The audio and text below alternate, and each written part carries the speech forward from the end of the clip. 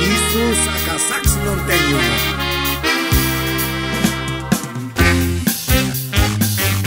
Aquí estamos, ándale.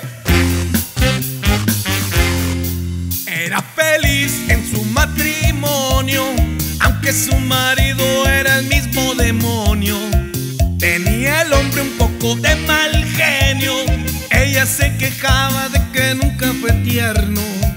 Desde hace ya más de 3 años recibe cartas de un extraño, cartas llenas de poesía que le han devuelto la alegría. ¿Quién te escribía mi verso? Dime, niña, ¿quién era? ¿Quién te mandaba flores en primavera? Con amor las recibías, como siempre sin tarjeta. Te mandaba un ramito de violetas.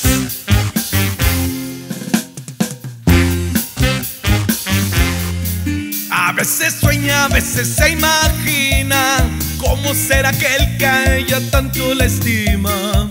Será más bien hombre de pelo cano, sonrisa abierta y de ternura en sus manos. ¿Quién será quien sufre en silencio? ¿Quién puede ser su amor un secreto? Ella que no sabe nada, mira a su marido y luego se calla. ¿Quién te escribía mi verso? Dime, niña, ¿quién era? ¿Quién te mandaba flores en primavera? Con amor las recibías, como siempre sin tarjeta. Te mandaba un ramito de violetas.